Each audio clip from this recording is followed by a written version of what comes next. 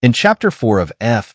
Scott Fitzgerald's The Great Gatsby, Nick Carraway catalogs a list of the various notable and colorful guests who attend Gatsby's parties, further emphasizing the diversity and peculiarity of the social milieu that frequents his mansion.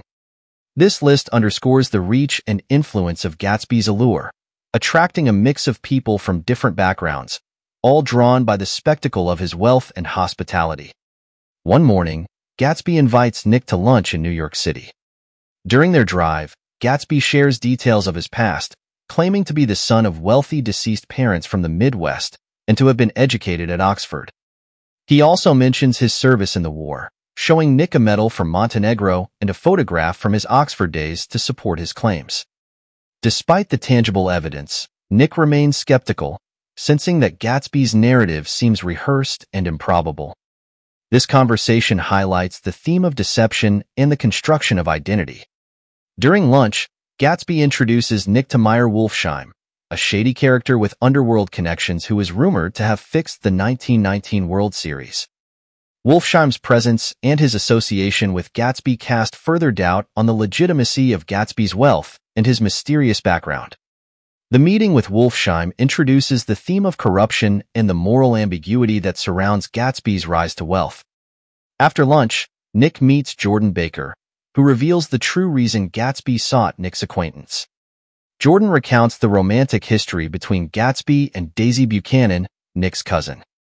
5 years earlier, Gatsby and Daisy had a passionate romance, but Gatsby was sent to fight in World War I, and Daisy married Tom Buchanan. Gatsby bought his mansion in West Egg to be near Daisy, hoping to reunite with her. Jordan tells Nick that Gatsby wants him to invite Daisy to his house for tea, so Gatsby can arrange an encounter. This revelation adds a layer of depth to Gatsby's character, showing that his extravagant displays of wealth and social prowess are driven by his longing for a lost love. The chapter underscores the theme of the past's influence on the present, illustrating how Gatsby's life is consumed by his desire to recreate an idealized past with Daisy. His meticulous orchestration of events to see Daisy again reveals his romantic idealism and his determination to achieve his dream, regardless of the present reality. Nick agrees to help Gatsby, marking a turning point in the narrative where Nick becomes more actively involved in Gatsby's personal affairs. This chapter deepens the mystery of Gatsby's character while also exposing the driving force behind his seemingly inexhaustible ambition and wealth. It highlights the interplay of illusion and reality, showing how Gatsby's entire existence is built on a dream he refuses to relinquish.